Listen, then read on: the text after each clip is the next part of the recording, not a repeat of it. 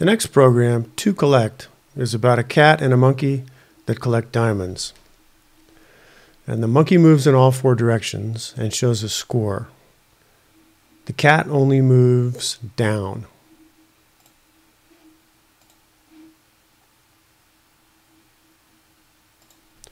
So I'm moving the monkey, collecting diamonds when they appear randomly.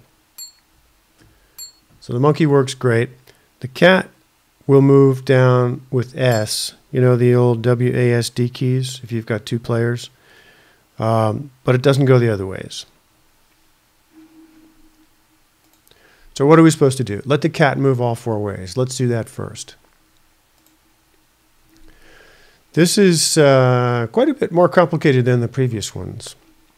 The index.html is about the same, but there's some instructions here on the top. So that's, you see this paragraph tag.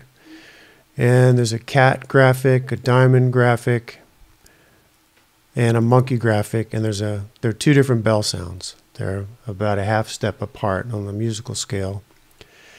And back to the code here, and I'm going to hide this section on the left. Okay, so as before, we have a preload method, a create method, and an update method. And we also have some other methods that we added, add diamond and collect. This part at the bottom is a little bit new now because in addition to using the arcade physics, we're now setting gravity. You see the diamonds fall. They fall according to that gravity value. In the preload, we need to load these three graphics, the cat, the monkey, and the diamond. So that's what this does. This is kind of a terse or short way of doing the same thing for the three different graphic files, the cat, monkey, the diamond. Split on space takes this string with these three names in it that are separated by spaces, and it turns it into an array. And then for each one of those, it calls load image and loads it from the file with the same name. Then we load the audio files and give them names small bell, higher. Now in create, we add the sprites for the cat and the monkey. The diamonds are different because there's a whole group of them. So we add a physics group.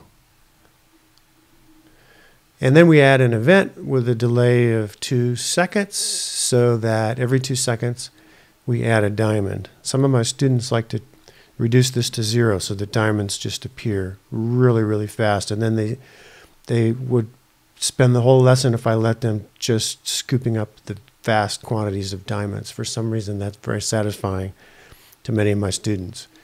Then we add the sounds. We call the small bell the cat collect sound. And the small bell higher is the monkey collect sound. So when the monkey collects a sound, it should be the half tone higher. Then we say that we don't want the diamonds to, it doesn't work always as you would expect, but I don't want the diamonds to overlap. And so that's the point of this collider. But I think what happens is when I randomly materialize them into a place where the other diamonds are, then they do share the same space. Then we create the cursor keys as before for moving the monkeys, left, right, up, and down. And then we create the S key for the cat. So this is an important area for what we want to do. We also need to create the W, A, and the D keys. So let's do that here. So I'm going to copy, paste, paste, paste, paste. And so we're going to have W, A, S, and D, W, A, S, and D. Okay, so that creates the keys. It creates the keys with add key, and then we save the keys into these instance variables, part of the object, part of the game, part of the scene, actually. Okay, then for both the cat and the monkey, we need to do this. We want to say that when either of the players the cat or the monkey overlaps with anything in the diamonds group, then we collect them by calling the collect method that's down below. And then this part makes the score, this numbers, this add text, that's for this. And we set the monkey score to 0, and then we call add diamond to add a diamond. Okay, so let's come back to some of this later, and let's just get on with making the cat move. What else do we need to do to make the cat move? Well, here's the code for making the monkey move. Here's the code for making the cat move, and I just think if we duplicate this and write the code for all the keys, so W, A, S, D, and so W is for going up, so that should decrement Y. A is for going left, so that sets the X part of the cat, subtracts 3 from it. S goes down, so that adds 3 to Y. And D should go to the right, so that adds to X. So I think we've done that part. Let's run and see what we get. Okay, W, A. Okay, we have a problem. The A key, I see the problem. Do you see it? This cat set Y. Oh, right. So I've not made the X's and Y's right here. W is supposed to go up, so that's Y. S is supposed to go up, so that, or down, so that's Y. A is supposed to go left, so that should be X. And D is right, so that also should be X. Let's try now. All right. S for down, W for up, D for right, and A for left. Okay, the cat got one, but it didn't make a sound, so that would be one of the other challenges. Let's go back and look. So we've done that, let the cat move all 4 ways. That was that took a while, but I explained some of the code in the process.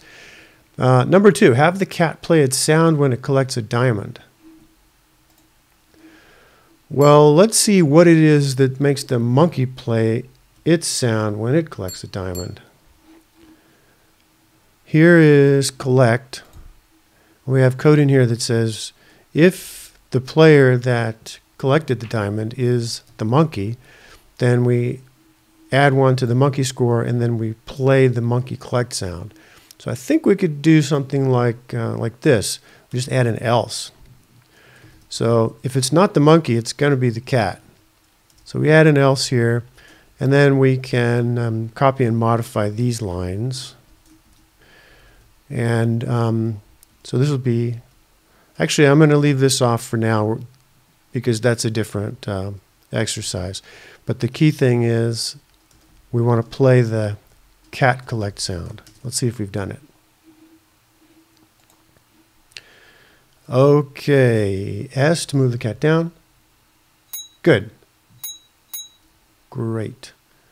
Just want you to hear that the monkey sound is a little bit higher. Can you hear the difference?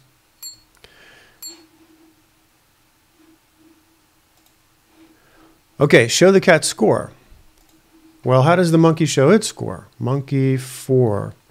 So where is that happening? That's happening here. Monkey score. So now we need to do this. We'll copy the line that adds to the monkey score when the monkey collects a diamond, and we'll change it to cat score. But I don't think this exists yet. So let's go up, let's find where we have monkey score. And that's here. And if we duplicate this line, we can make a cat score and set that to 0. All right, now down here, this is the place that puts the scores up here. Right now it says monkey and then this thing which turns into the monkey score. So if we want to show let's show the cat score first because it starts on the left. So we can duplicate, what's in here, copy, paste, paste, and maybe put a comma between, change this side to cat, cat. So cat colon, whatever the cat score is, comma space, monkey colon, whatever the monkey score is. Let's see if that did it. Let's get the cat to get a diamond. Oh, here's one. Good. So the cat's got 1, monkey has 0, now monkey has 1. How are we doing? That's done. The optional thing, I don't think I'll do, but you might like to try it. The idea is to have some kind of enemy sprite so that they don't just run around collecting, but they have to watch out for things. Okay, that completes the to collect exercise.